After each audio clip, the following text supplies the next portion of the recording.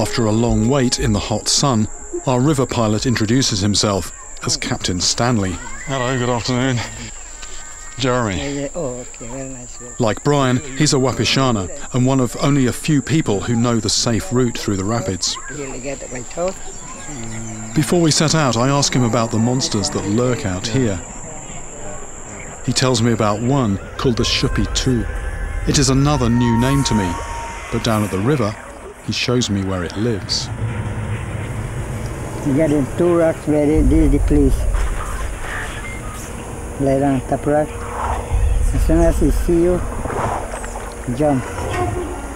As I try to find out more, the Shupi-2 leaves the real world and becomes something much more fantastic.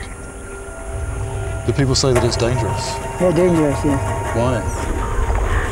Cold breeze, cold rain, heavy rain, thunder. So it can cause bad, dangerous weather, but does it attack people as well? Yeah, attack people.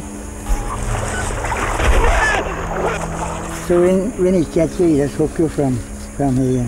Yeah. So actually pull you under the water? Yeah, pull you under water. Most people frightened. So most people are frightened of this place? Yeah. The Shupi-2 is new to me, but it reminds me of monsters I have been warned about before. Mythical beasts created by the imagination of local people to try to explain unknown dangers hidden beneath the surface of the water. But experience tells me there is always a glimmer of truth in these tales.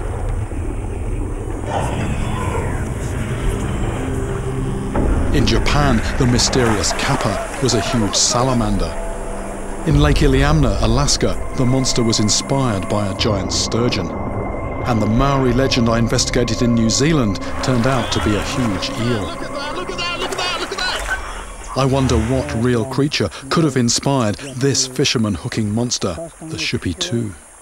And people, do they say it still lives here? I believe so. It's still there.